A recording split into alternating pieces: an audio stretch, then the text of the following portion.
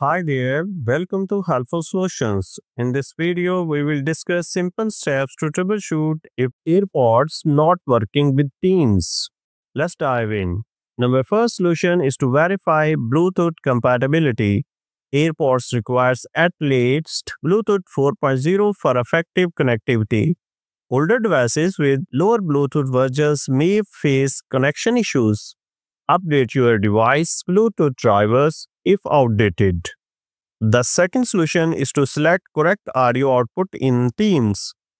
Open the Microsoft Teams, click on the three dots and select Setting. Go to Device and choose your AirPods under Audio Devices. Ensure both speaker and microphone are set to AirPods.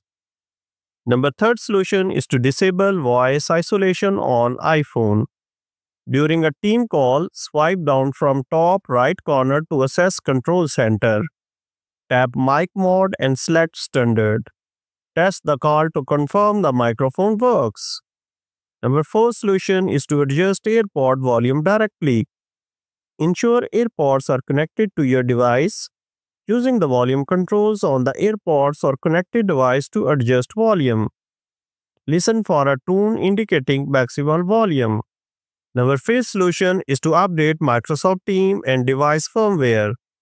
For Teams, open Teams, click your profile picture and select Check for Update.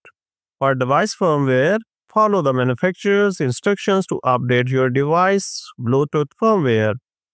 Number 6 solution is to repair your AirPods. Go to your device Bluetooth settings and remove your AirPods.